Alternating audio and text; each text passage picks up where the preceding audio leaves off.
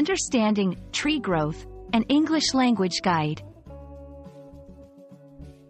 Hello, everyone.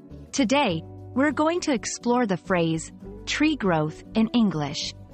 This might seem straightforward, but there's more to these two words than meets the eye.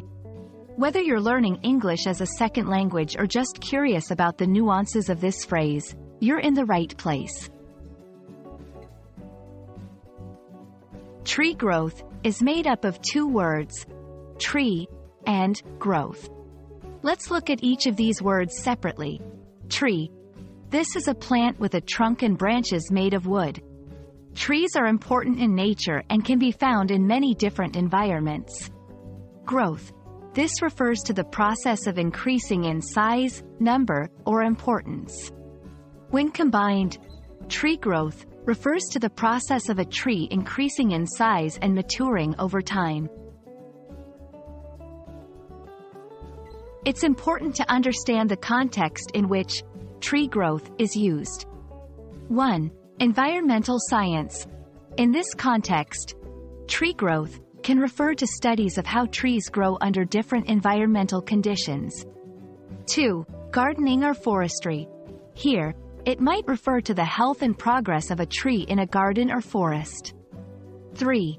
Metaphorical usage. Sometimes, tree growth can be used metaphorically to talk about personal growth or development, likening it to how a tree grows and strengthens over time.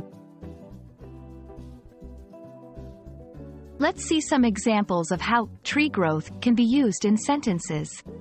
The tree growth in this forest has been remarkable over the last decade. We need to measure the tree growth to understand the impact of climate change. Like tree growth, personal development takes time and patience. When using tree growth, remember, it is usually used in a non-specific sense. You don't talk about the growth of a specific tree as tree growth. It's a neutral term. It doesn't imply good or bad growth by itself. I hope this video helps clarify the meaning and usage of tree growth. It's a simple yet versatile phrase with various applications.